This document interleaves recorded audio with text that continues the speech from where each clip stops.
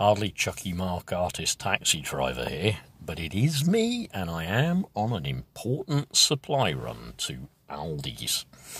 I'm sitting next to another little Nissan Micra, and the little lad has just got in. He's listening to his, must be his phone or whatever on his headphones, and he's locked himself in the car, and his mum's just gone in. Poor little fella. Perhaps he thinks I'm having a video call with somebody, so that's all right. He won't think I've gone totally off me nut. Yeah, it's weird, man. I've seen 2 or 3 people go in and come out with masks on. Just looking at a lady going in now. She looks quite elderly. Seen a van pulling up on the other side. My wife's in there doing the shopping at the moment. There's a great big Aldi lorry that's obviously been restocking them, so they're obviously still busy. The place is quiet. It's beautiful, man. It's so lovely. Everywhere is locked down. I feel like I'm outside in some disaster movie.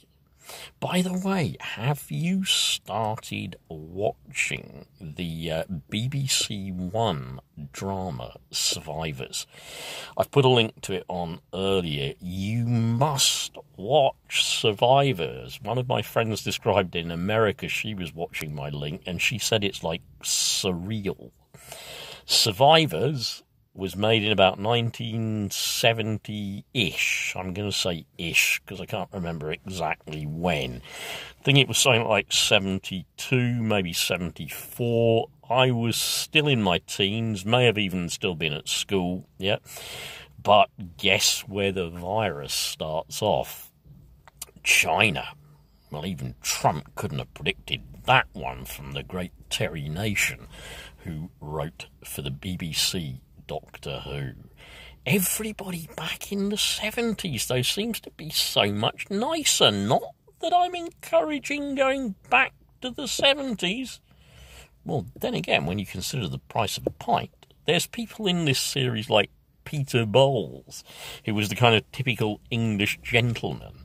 And some of it takes place in this country house place of isolation. Some of it takes place in a city, but one thing is for sure, the old virus spreads pretty fast and knocks out the world's population.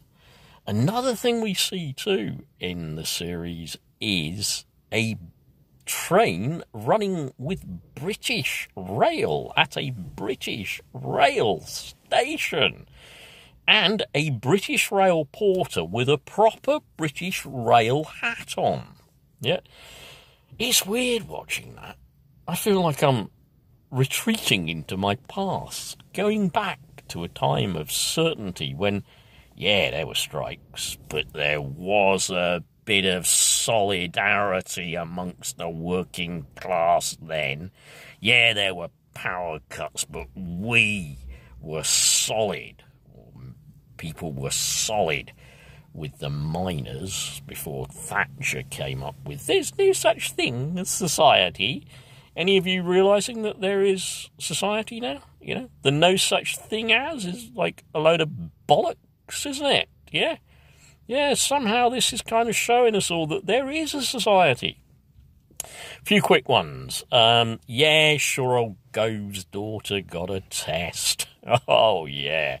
One law for the rich and one for the rest of us, eh? Yeah, definitely. And Stanley Johnson has buggered off to his getaway in Cornwall somewhere. I've just seen a real big black van pull up. No, it's not a funeral ambulance. Another one. Don't believe the death tolls. Yeah, they're completely underreporting. It's bloody obvious people are dying in homes and care homes. We're seeing stories of bodies left in bedrooms and on floors for 2 to 3 working days. We're seeing that even the NHS are running out of body bags and they're having to wrap bodies in sheets. Don't believe any of that hype. It's completely and utterly untrue. The PPE thing, obviously still going on. The non-apology by Pretty, well, what can I say? He just didn't apologise. Seems from Mr. Handcock that the PPE thing is a logistical rather than a supply problem.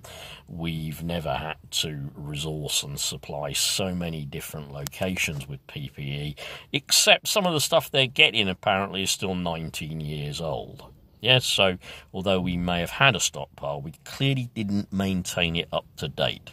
You're being your medics are being covered by stuff that's been around for nearly 20 years. Yep. Anyone who is begging for lockdown to end, please don't. Yeah. Spain are getting a second wave by the looks of things now.